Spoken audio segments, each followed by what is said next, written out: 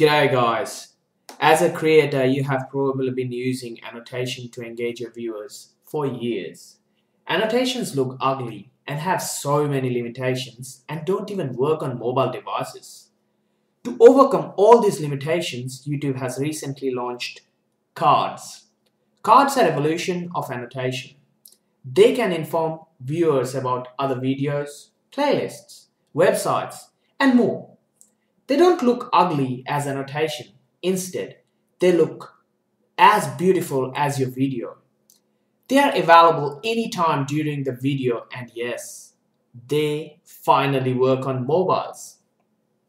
Right now, you can choose from 5 different cards: video, playlist, channels, associated websites, and fan funding.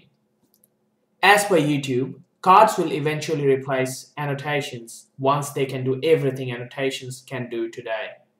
So, what are we waiting for? Let's get started without wasting any of our valuable time. So, let's go to our video manager and let's select a video to add the card. Now have a look at the top here. You see the new tab called Cards. Using this, you can add, edit your cards anytime. So let's press that.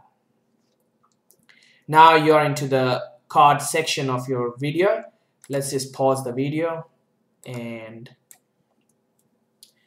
to add a card, you simply press this Add Card button.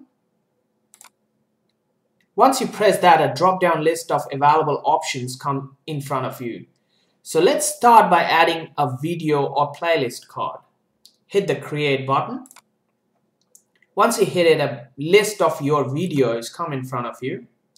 You can just select any one of the videos you want to add, or you can go to the playlists and add a playlist card. Or if you want to add a video which someone else owns, you just copy and paste the URL in this section here.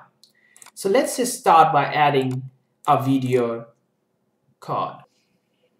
Once the card is added, you see this eye icon on the top of your video.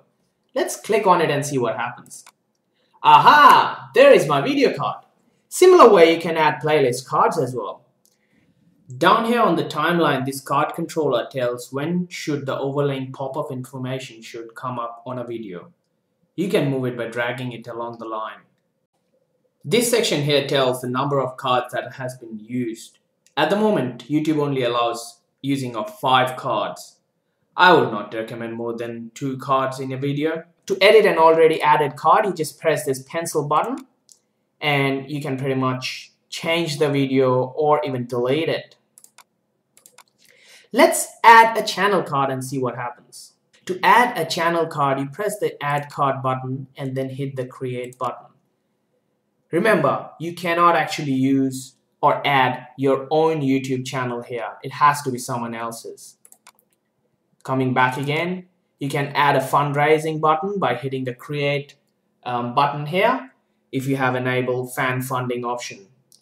If you want to link an website which can be an merchandise or fundraising site, you just hit this Create button and add the URL here.